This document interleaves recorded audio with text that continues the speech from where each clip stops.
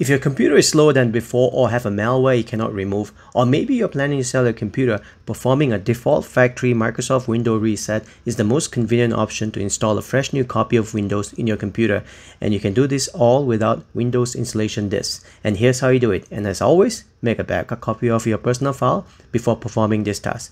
You go to your Windows Start menu, click on Power, and then select Reset. But before you click on Reset, make sure you hold down the Shift key and you press on Reset.